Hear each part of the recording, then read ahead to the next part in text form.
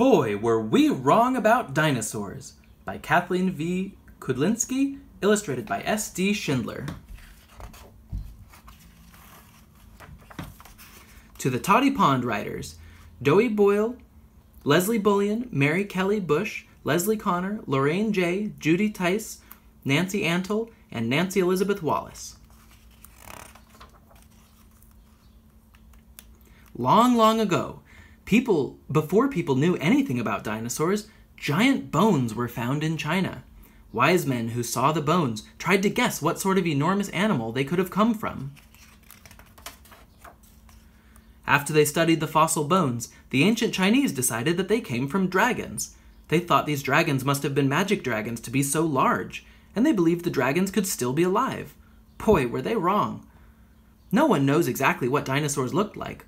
All that is left of them are fossil bones and a few other clues. Now we think that many of our own past guesses about dinosaurs were just as wrong as those of ancient China. Some of our mistakes were little ones. When the first fossil bones of Iguanodon were found, one was shaped like a rhino's horn. Scientists guessed that the strange bone fit like a spine on Iguanodon's nose. Ouch, that's not right. Boy, were we wrong about Iguanodon. When a full set of fossil bones was found later, there were two pointed bones. They were part of Iguanodon's hands, not its nose. Ah, much better. Other new clues show us that we may have been wrong about every kind of dinosaur. Some of our first drawings of dinosaurs showed them with their elbows and knees pointing out to the side, like a lizard's. With legs like that, big dinosaurs could only waddle clumsily on all fours or float underwater. Now we know that their legs were straight under them, like a horse's. Dinosaurs were not clumsy. The sizes and shapes of their leg bones seemed to show that some were as fast and graceful as deer. Paintings and old books show dinosaurs dragging their tails in the dirt because a few fossils of tail drags were found, and scientists couldn't figure out how muscles could hold up the enormous tails. Thousands of fossil footprints have now been found with no tail drag marks at all. Clues in some dinosaur fossils show that their tailbones had stiff tendons inside to help hold them out straight. With their heavy tails to provide balance, many dinosaurs, even giant Apatosaurus, could probably stand on their hind legs, reaching leaves in the tallest trees. Others, like Tyrannosaurus, always walked on two legs. Inside the bones, scientists have found surprises too. They used to think that dinosaurs were cold-blooded, like snakes and lizards. Cold-blooded animals need to bask in the sun to warm their bodies. When scientists look through a microscope at slices of lizard bones, they don't see many blood vessels inside.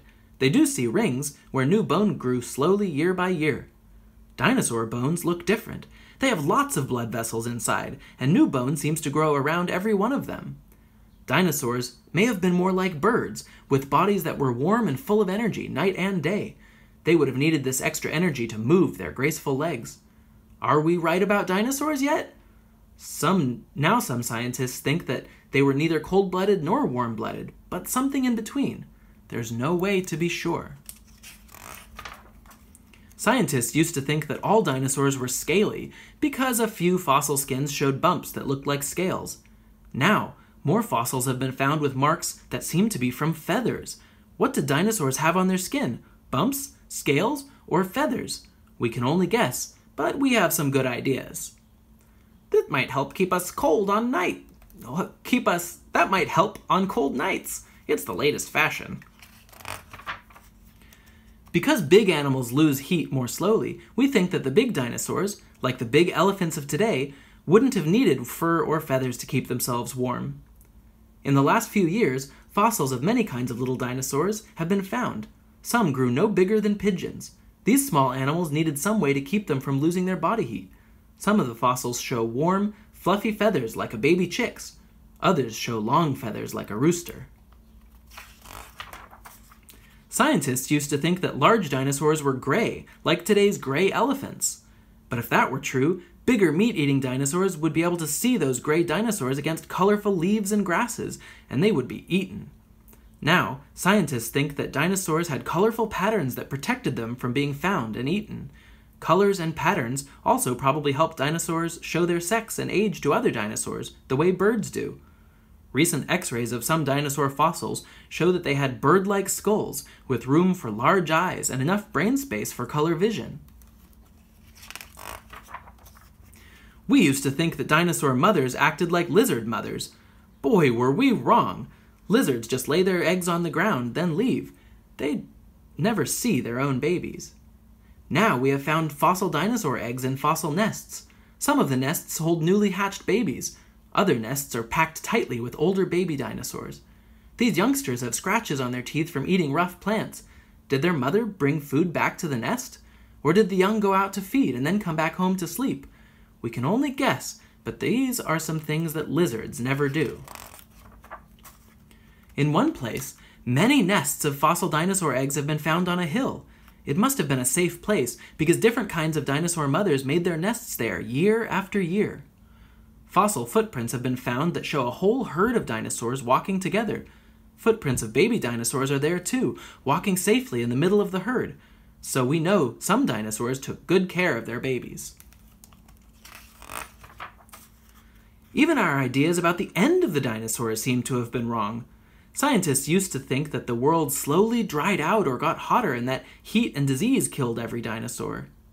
In the last few years, we have found a fossil layer of dust that is probably from outer space. This new clue makes us think a comet or asteroid might have hit the Earth and exploded, setting off fires and tidal waves. It could have made a huge dust cloud that would have poisoned the rain and blocked the sunshine for years. Most plants can't grow without sunlight, and acid rain makes plants and animals weak and sick. If the plants all died, the animals that ate that plant couldn't find food. And if those animals died, the meat eaters wouldn't have been able to find any food either. Scientists think all this might have happened before the cloud settled to a thick layer of dust on the Earth, but we could still be wrong about the end of the dinosaurs.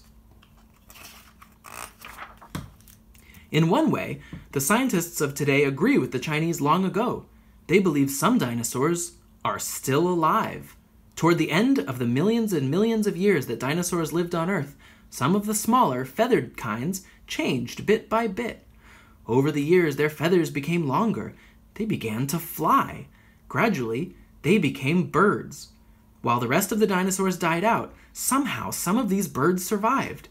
If scientists are right, our birds are living dinosaurs. There are still dinosaur books in libraries and bookstores that show the old ways of thinking.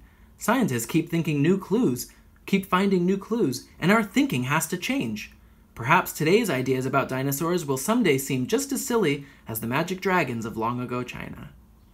When you grow up, you may be the scientist who makes us all say, "Boy, were we wrong about dinosaurs."